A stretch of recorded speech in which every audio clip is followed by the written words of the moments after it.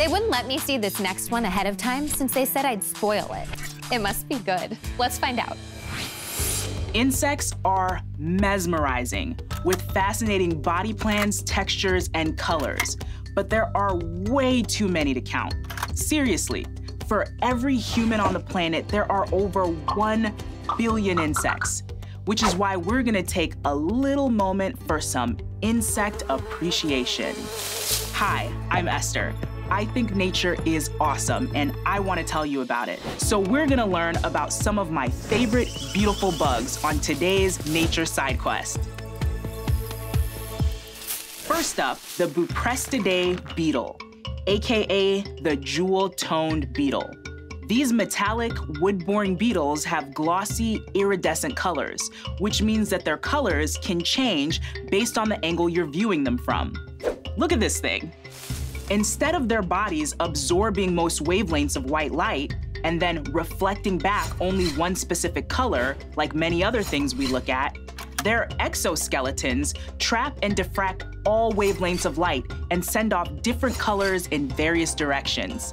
Recent research suggests that these cool colors might confuse potential predators, like birds. So these beetles aren't actually using their shininess to hide. They're using it so they don't even look like bugs. Next up, the Sphinx caterpillar.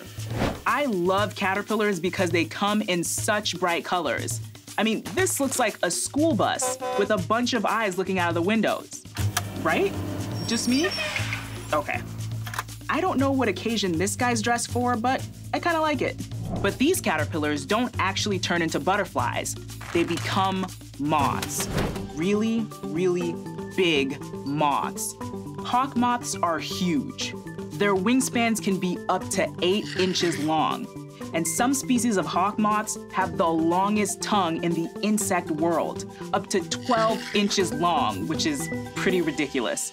Unlike butterflies and bees, hawk moths don't pollinate food crops. Instead, they pollinate flowers, like the poisonous Deuterostrenomium. And when you think about it, keeping a dangerous meal plan is probably a great way to ensure that you always have plenty to eat. Honestly, you guys, there are so many cool insects to talk about that we didn't even scratch the surface. But that's okay, because it means that you can go look them up for yourself.